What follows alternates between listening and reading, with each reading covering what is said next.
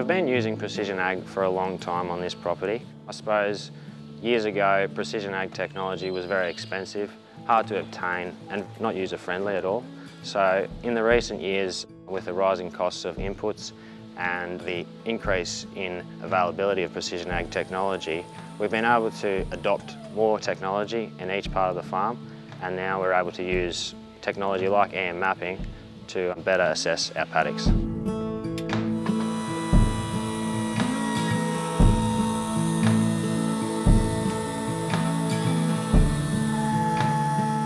I'm Sam Hodgson, 2IC here at Boardman Ag. So we're a broadacre cropping enterprise located in far north New South Wales between Taluna and Cropper Creek. We grow wheat, barley and chickpeas in the wintertime, and in the summertime we grow dryland cotton. So our trials we've undertaken is looking at different soil types in the paddock. So our soil types are predominantly a black cracking clay self-mulching soil, and they move through to a sandy clay loam. Looking at these different soil types, we've been able to find variations in the paddock in nitrogen and phosphorus, and then use these soil tests to apply different rates of fertiliser when it comes to planting and in-crop application.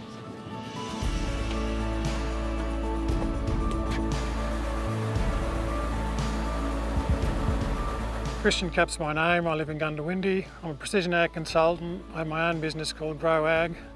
So Shane and Sam are very much into adopting precision ag. We did a soil map using an EM38. We mapped the variability of that soil and then did some targeted soil testing with our agronomist Jack. He's got those results back, and we've variable rated our urea prior to planting, and then at planting our starter and our seed across that paddock.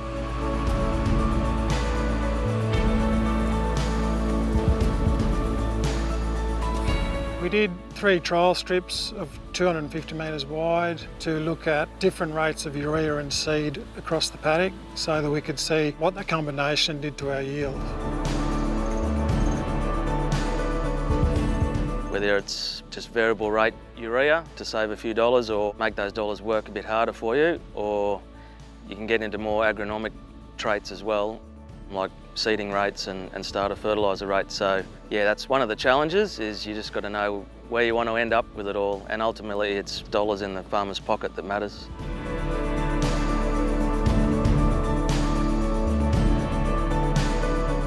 It just gives us more accurate data on the field. Yeah, so this will improve the soil quality.